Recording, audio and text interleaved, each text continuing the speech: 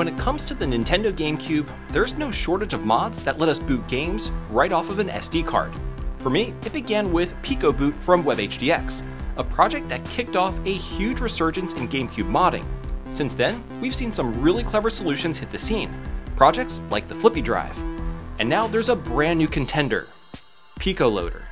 This one brings some exciting twists of its own, and I think it's definitely worth a closer look.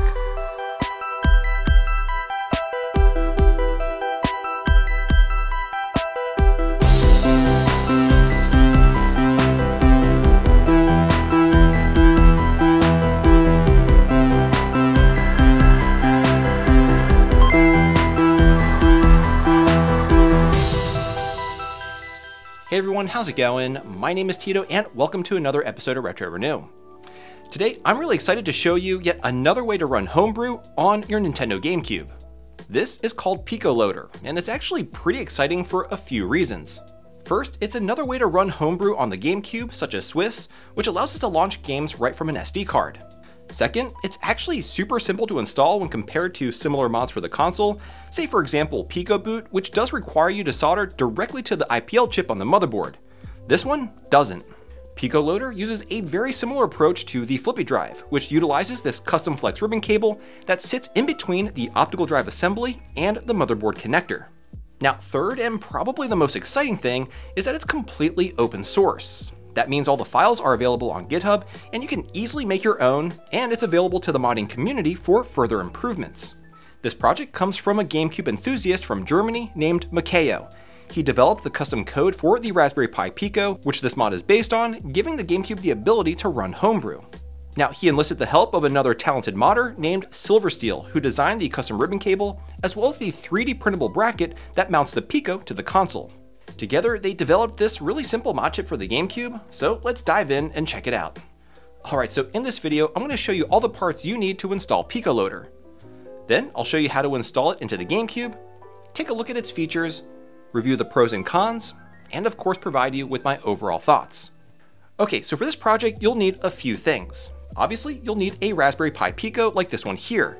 But according to Macho, you can even use some clone Picos since he made the firmware run at a reduced clock speed of 200 MHz. But he still does recommend getting an authentic Pico for perfect compatibility. Additionally, you'll need this bracket which you can 3D print yourself, as well as two M2 5mm screws.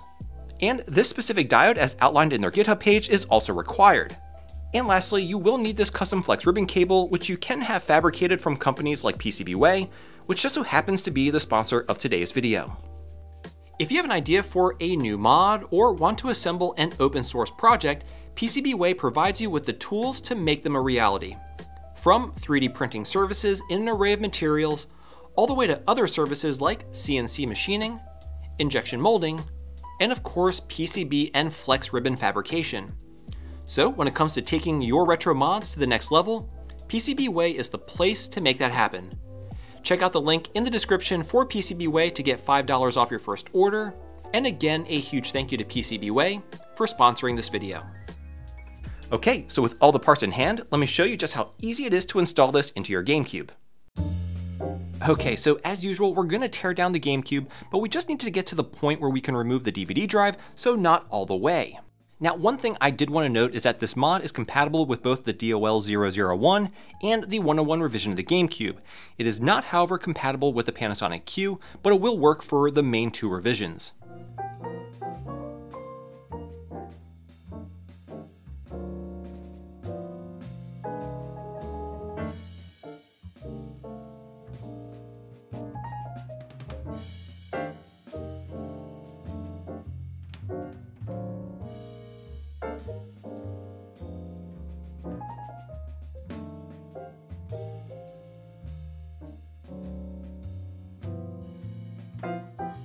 Alright, with the optical drive removed, let's go ahead and grab our flex ribbon cable. We need to go ahead and fold it into a W-like shape as shown here. Do note that I have the DVD drive side of the ribbon cable facing upward when doing this. I like to basically just gently crease the ribbon cable so that it can hold its shape, and don't go overboard when trying to make the folds. Then, as shown here, we need to insert the ribbon cable into the DVD drive connector on the motherboard. This is a bit of a fiddly process, and it really only goes in one way. Just take your time and it should go in. We want to make sure that the ribbon cable extension where the Pico will be installed is going away from the center of the console, and then fold the sides down as shown. And once complete, it should look like this. Then very carefully reinstall the optical drive back onto the motherboard, making sure the ribbon passes through this narrow opening in the RF shield, while also keeping the ribbon on the inside of this support pillar. And once you're sure the ribbon is properly placed and not getting caught on anything, you can firmly press the optical drive into place. Next, what we're going to do is we're going to temporarily install the 3D printed mounting bracket with a single screw here.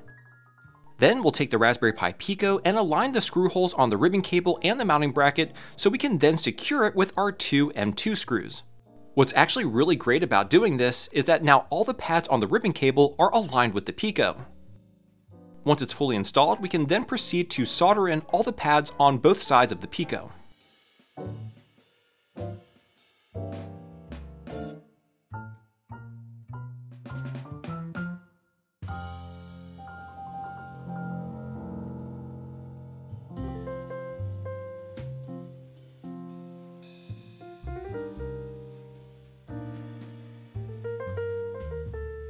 Next, we'll go ahead and remove the screw and then pivot the bracket over like so, and then re-secure it again with the same screw. This gives us access to the other side of the ribbon so that we can now solder in the diode.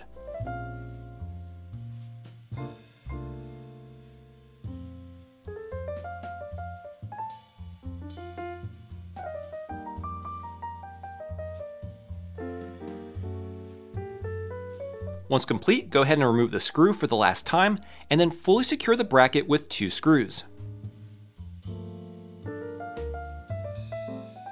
And the extra remaining screw can be secured here, which is really great, as I do hate having extra screws just lying around. Now we can go ahead and start to reassemble the Gamecube.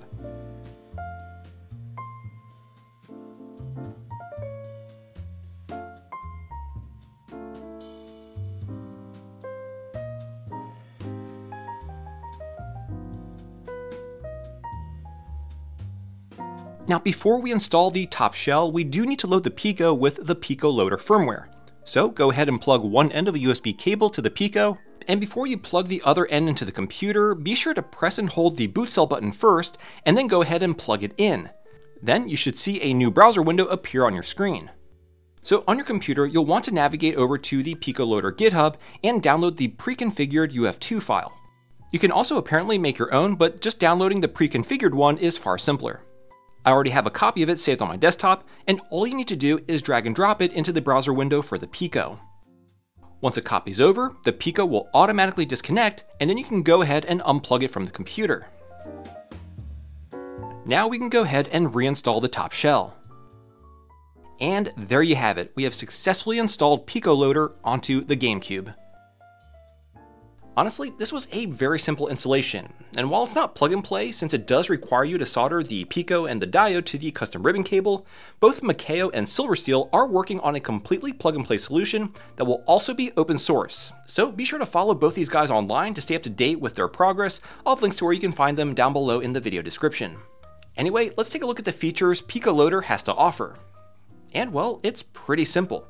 After installing an SD card loaded with Swiss into either the memory card slot like I have here using an SD Gecko, or using an SD to SP2 adapter on the bottom, simply power on the console and voila! We boot right into Swiss and we can see our entire library of games. And of course, since we are using that special flex ribbon cable, we can also utilize the optical drive, again very much like the FlippyDrive mod. And well, that's really about it. There's not too much more when it comes to the actual features. It's simple and to the point, which is perfectly fine with me. So with that, let's get right into the pros and cons. Starting with the pros, I think one of the most attractive things about this project is just how easy it is to install. No need to solder directly to the motherboard, and the soldering it does require is relatively simple. I like how the bracket doubles as a jig to align the Raspberry Pi to the pads on the flex ribbon cable, making it a breeze to solder in. The most challenging part was perhaps soldering in the diode on the back of the ribbon, but that wasn't too tough either. And again, for those that don't have any experience soldering or would rather have a simple drop-in solution, both Macho and Silversteel are working on that plug-and-play option. These will also be open source, so you can have a service like PCBWay fully assemble one on your behalf. Another great thing about this mod is that it's completely reversible and does not require us to make any permanent modifications to the GameCube hardware or the shell, which is fantastic. Now, price is another potential pro. The biggest cost here is going to be that flex ribbon cable. Ordering these, which typically require a minimum order quantity of 5, will cost a little under $10. On top of that, a Raspberry Pi Pico adds around $5, and the 3D printed bracket is basically negligible, especially if you already have a 3D printer. The diode is also dirt cheap, but paying for shipping can make it relatively expensive unless you're ordering a bunch at once. So if you're planning to build only one of these for yourself, it might feel a little expensive. But the real savings will come if someone decides to produce these in larger quantities and sell them individually. That's actually something Macho is hoping will happen, and he also does plan to sell a few of these kits himself. So definitely be sure to follow him on social media to stay up to date on that.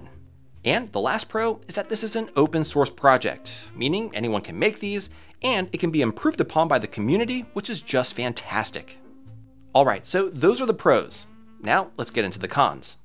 So when it comes to the cons, I'm going to be really reaching here, as most of these issues will be addressed at some point in the future. So one potential con is that this mod is currently incompatible with the Panasonic Q. Now this of course doesn't impact a whole lot of people, and Silver Steel is actually working on a variation of the ribbon cable that will make it compatible with that really expensive and rare variant of the GameCube.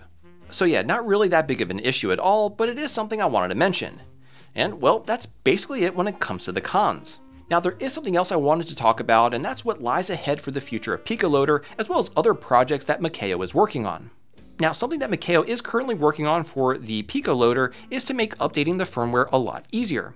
Currently, the firmware is based on Gecko boot, meaning that in order to update the Raspberry Pi, you need to take off the top shell and plug it into your PC using the micro USB port.